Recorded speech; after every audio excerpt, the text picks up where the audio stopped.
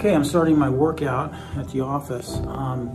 It's also the first day of my chemotherapy treatment for SLL lymphoma, which is not the worst lymphoma. It's a good lymphoma, you know, if you can say that, but it's treatable. It's very treatable. And I started my treatment, infusion therapy today. It lasted 6 hours. I did it at Sutter. Oh, by the way, this stuff is squamous. It's not SLL. It's not lymphoma related. And I was there 6 hours. I used a port. I don't want to gross out, but I want you to see how this works. My workout is normally about 20 sets of stairs, 5 each, 100 flights. So I'm going to do half of that today. And I'm doing this because I want to document how this treatment affects me throughout the course of it, particularly for cycling, which I'm not starting now because the port's still sensitive. But I intend to cycle throughout the U.S. this summer, like in May, June, July. The treatment's over in August.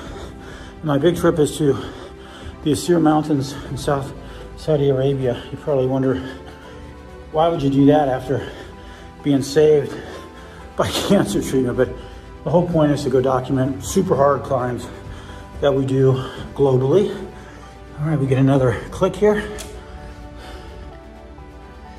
And I plan on doing a workout regimen throughout my treatment that is designed to get me up 12 of the hardest climbs in Saudi Arabia, including the second most difficult. And I'm gonna use all resources I can, the nutritionists, etc. Tayler Hockett, who does our nutrition and training blog, will be, you know, invaluable to me. I'm gonna eat well. I'm going in to Kaiser to get nutrition tips and guidance, education. I already have a lot of experience in that, but I figured this is pretty specific. So I'm gonna go do that. And I'm gonna train. I'll start getting back on the bike soon, but I just got the port put in, and you know, it's my first day of chemo, so I don't wanna push it.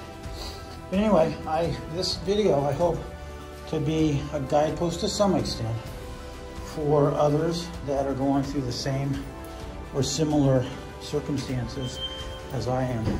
And I hope that I can do well with the training and all the work that I put in for it, and Sutter's great help and technology, medicine, the way it's advanced.